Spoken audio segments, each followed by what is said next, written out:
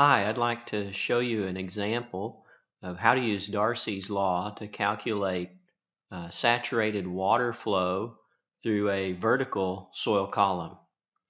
So in this case, we have a vertical soil column like the one shown here. You can see that on top of the soil column there is water ponded. So we have 10 centimeters of water ponded on top of the soil. The hatches here indicate the soil surface, and this solid line is the free water surface at atmospheric pressure, as indicated by the upside down triangle.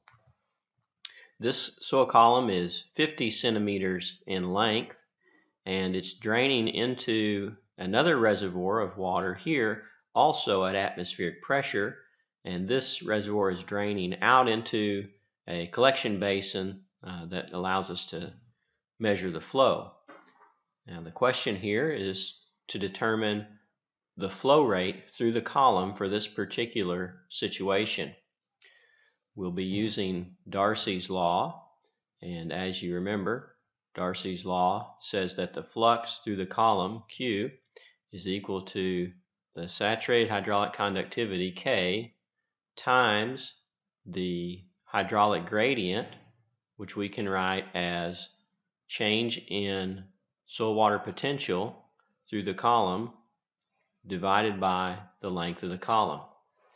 So the procedure here is two steps.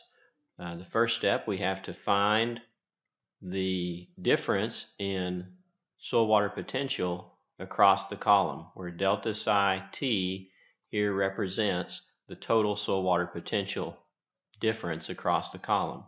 And then once we have that, then we'll be able to use that information to calculate the flux Q.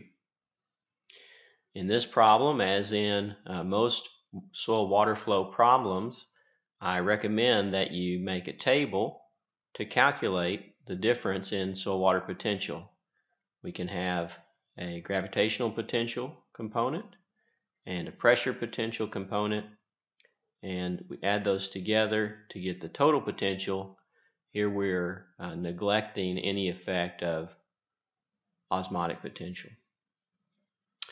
Let's call the top of the soil column, we'll call that point A. That'll be the top, and here at the bottom we'll call this point B. Okay, so we want to make our table. We want to find out these potentials at points A and B. Now before we can specify the gravitational potential, we have to set a reference elevation. And for convenience, we can set the reference elevation at the same height as point B. So if that's our reference elevation, then for point B, we have a gravitational potential of 0 by definition. And point A here is 50 centimeters above our reference. So it has a gravitational potential of 50 centimeters.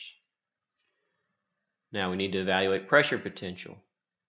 If we look at point A, we can see that there are 10 centimeters of water ponded above point A. So we have a positive pressure of 10 centimeters. Now what about point B?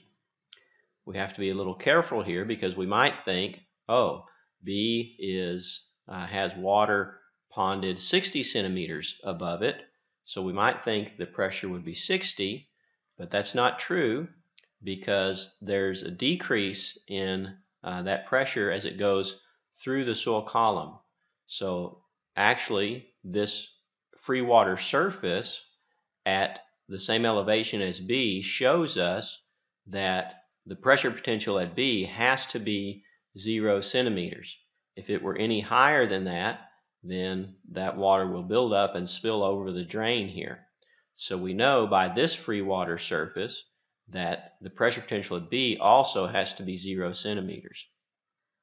Now we add these up and we can see a total water potential at A of 60 and a total potential at B of 0. So then our difference in soil water potential across the column is 60 centimeters.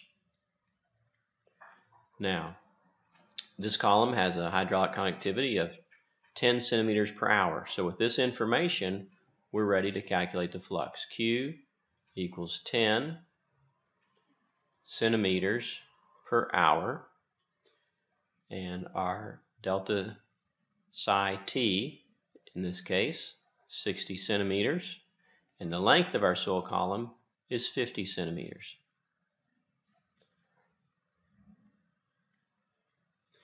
So we can just plug those into our calculator or do the math in our head, and we can find that the flux is, in this case, 12 centimeters per hour.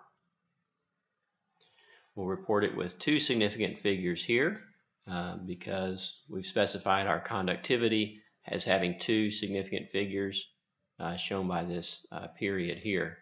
And we'll assume these measurements are two significant figures as well. So we get a flux of 12 centimeters per hour, and that's how you use Darcy's law to calculate water flow through a vertical saturated soil column.